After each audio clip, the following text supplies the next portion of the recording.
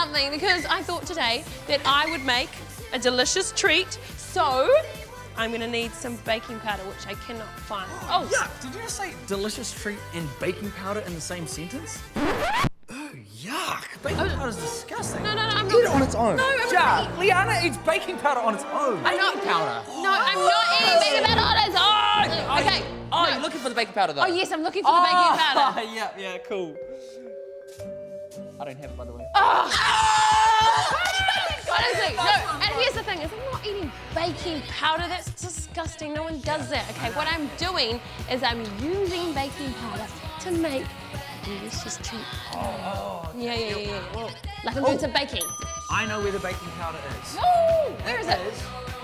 At the supermarket. That's right. Walter, I put baking powder on the list for the grocery shop last time. You didn't buy it? I know. That's because I put a line through baking powder because the thing is, you don't actually need baking powder for baking. It's not that important. No, you don't need it at all. What? Are you serious? Yeah. Look. No, I'm Walter. Look, here's the thing, is baking powder is crucial in baking. You wouldn't be able to bake without baking powder. Okay. I'm serious. You've been led astray with that one. See, all you need to do is just add a little bit more flour into your ingredients. I mean, that's all baking powder is. It's just a white powder. Just add in more flour. Makes sense. No. You guys are totally missing the point because if you didn't have baking powder, you wouldn't have baking at all, really. That's the whole thing. Here's the thing that we need to do. We need to let the truth be told.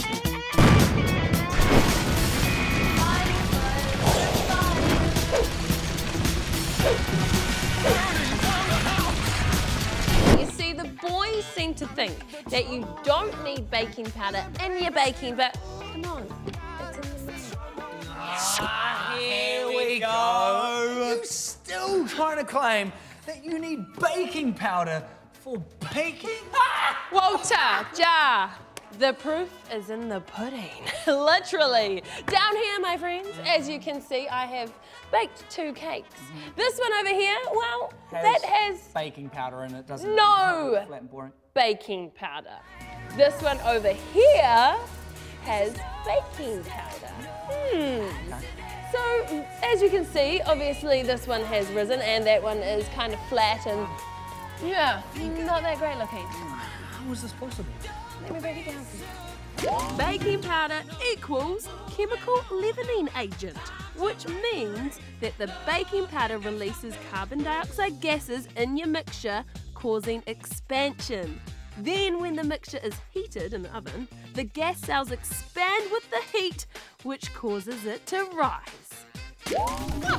So baking is like science? Exactly. All right, look, we haven't quite got to the bottom of this because we haven't tasted them and found out which one's actually nicer to eat. So if you'll excuse me, I know which one I would choose, and that is this one right here. Let's see Without baking powder. Without baking powder, exactly. Hang on, if I could just...